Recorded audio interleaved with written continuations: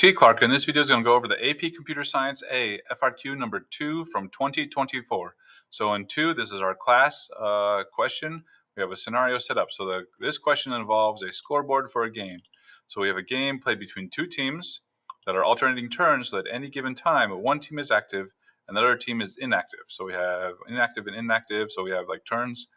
During a turn, a team makes one or more plays, so we have a play, and each play can score one or more points, and the team's turn continues. Okay, so if they score a point, they keep going, and then, or they can fail, in which case we don't add the points and we switch teams.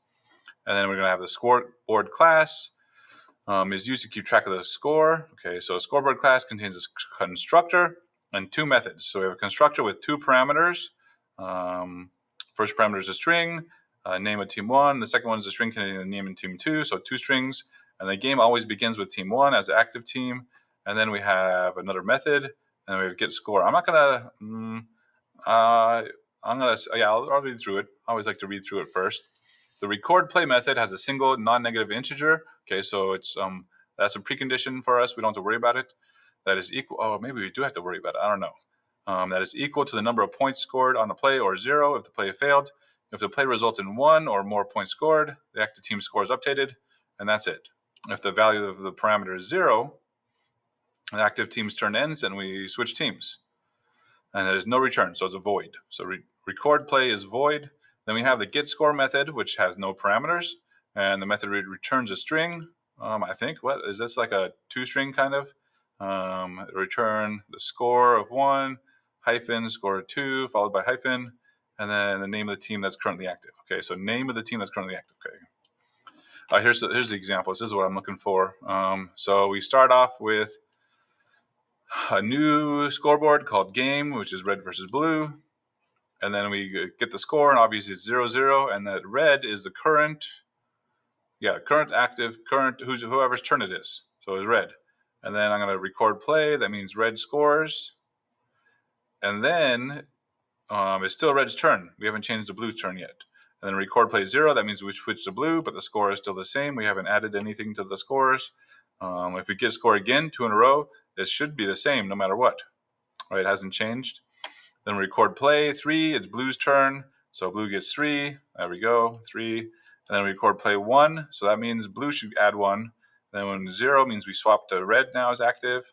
Okay, then we record play 0, so it's blue's turn. And then blue gets 4, and then it's 0, so we switch back to red. So blue got that 4, so now it's 8. And it's red's turn now. Then it looks like we have another scoreboard with lions and tigers. Maybe they started their game a half an hour later, so we need to keep track of them as well. But either way, we start at 0-0, and the first one, lions, it's their turn. And then if I get the game score, game.get score, it's still 1-8 red. Okay, so I think I know what to do. Oh, that's part 3. I'm going to keep this example open because I have some good stuff I want to look at, like the constructor and everything else. But first things first, public class scoreboard. No camel case. Scoreboard is one word. Enter bracket enter. So there we go. Scoreboard. 1 point probably for that line right there. Then I have what? I have the team. One team, team A, team B. So I'm going to say private, there are strings. Yeah, red or blue. So I'm going to say private string team A.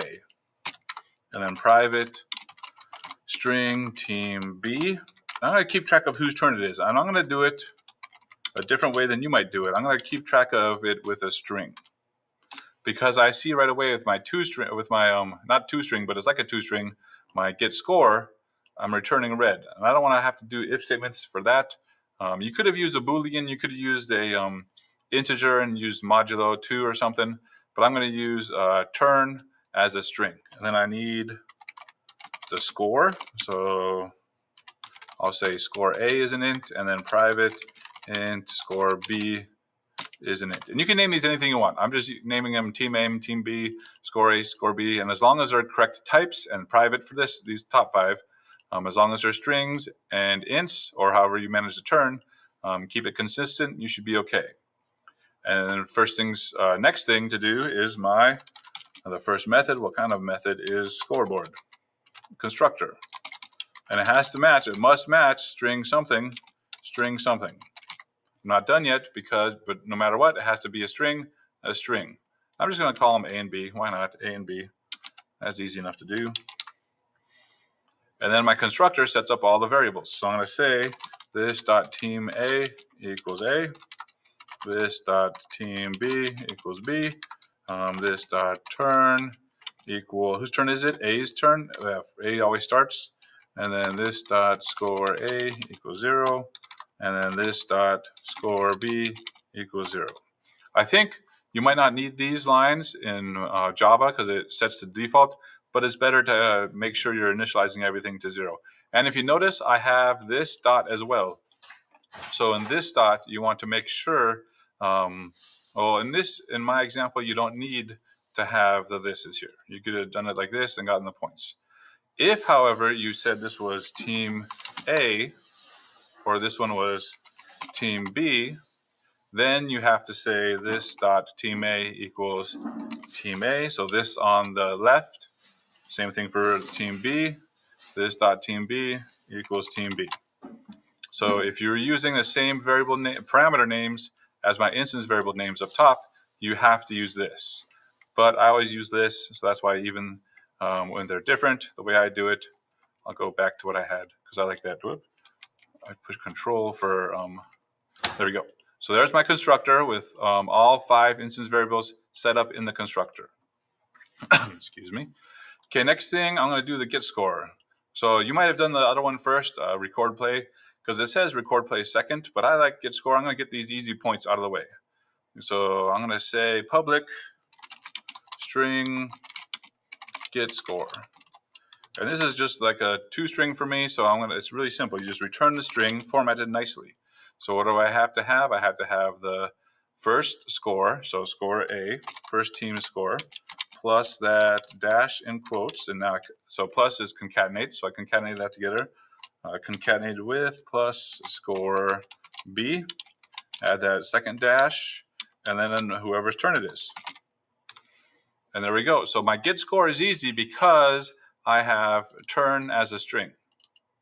So because turn is a string, I could just say, okay, it's whomever's team it is, so red or blue, that's saved in this variable right here.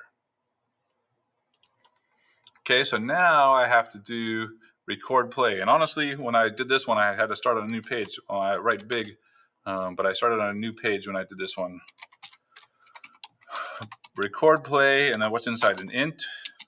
So the score or points, yeah, int points. So I'm going to say I'm going to switch the teams first. So if it's 0, let me scroll down, give myself a little bit of room here. So if P is 0, that's when they switch. Then I say the turn, I don't know whose turn it is right now. So I need to check to see if turn equals team A. Team A. So if it's team A's turn, then it's going to switch. Turn equals team B. There we go. And then we'll do an else. And then else the turn. So else applies that is team B's turn. So now turn turns back to turn team A. So if it's a 0, I switch teams. So I'm just changing the turn to whatever team it is. Okay, then what if it's not a 0? Again, it said that it's a non-negative. Is that and I don't see any negatives in here in my example. So I'm assuming this statement means that's my precondition. So if in case I was worried about it, I'd write precondition P is greater than or equal to 0. There's my precondition. Okay, otherwise I'm going to do the else. So if it's not 0, it's positive. And when it's positive, what do? I have to add it to that score. So I'm going to do the same thing here. I'm going to see whose turn it is. If turn dot equals team A. So if it's team A's turn, those points go to team, how do I name it? Score A. Score A increment by P. And then otherwise it's team B's turn. That means score B gets those points. I think that's it, honestly. Get rid of some of that extra space. Let me run it, see if my runner works. Oh no, what mistake did I do now?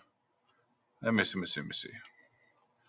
In my main, record play, did I mess up? Oh no, I did mess up. I wasn't paying attention. Record play. What's record play do? Oh, nothing. So I didn't put anything, but you have to put that void. I messed up. I fail.